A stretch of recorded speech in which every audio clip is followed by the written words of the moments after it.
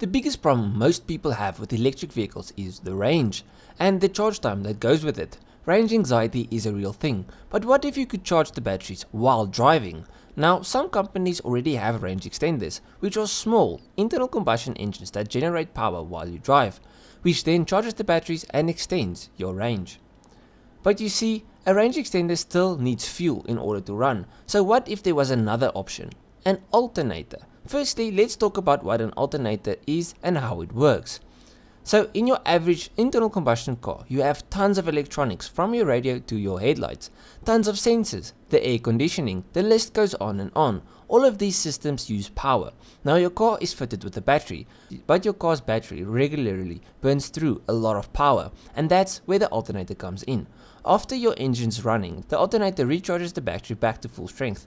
Plus, while the engine is running, the alternator takes all the load from the electronics and powers everything.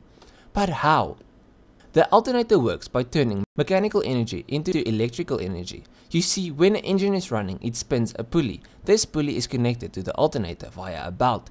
This then turns the alternator's rotor shaft, which spins a set of magnets around a coil. These spinning magnets generate alternating current around the coil, which is then channeled to the alternator's rectifier. The rectifier converts that AC power into DC power, which activates your car's electrical systems.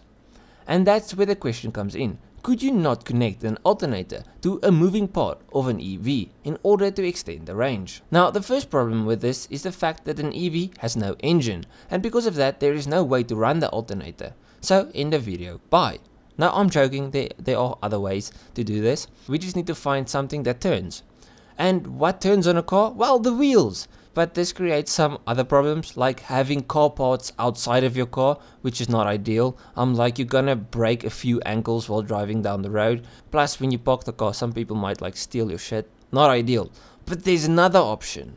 Option 2. All motors have a drive shaft, something that takes the power from the engine to the wheels. So in theory, you could add a belt system to the drive shaft and then directly connect that to the alternator, which then will run and generate electricity back into the batteries while you drive. So yes, it is possible, but should we use them? No. You see, the energy that powers the alternator is actually the mechanical energy created by the motor. Now the motor uses electricity in order to spin in the drive shaft and turn the wheels. If you are running an alternator off of the motor, we are using electricity to make electricity. And because of the fact that you are turning the wheels as well as the alternator, you will be using way more power than you would be able to generate. Plus you'll be adding another failure point to the car, which will mean more maintenance and more headaches and more money. So in conclusion to the question, can you use an alternator to charge your electric car? Yes, you can, but you really shouldn't. It won't really increase your range by all that much. It will cost a bunch of money and you will be overcomplicating the whole process. There's a reason why most car manufacturers use range extenders and not alternators for EVs. This is unfortunate. It would be cool if we could just use an alternator, but the gain in range would be minimal and really not worth it. So this time it is really the end of the video. So I hope you guys enjoyed this video. If you did, leave a like and subscribe. And if you like anything car related, this is the place to be. I make tons of videos on cars. So if you like them, you like me and you'll like my channel. I'll check you guys in the next one. Cheers, eh?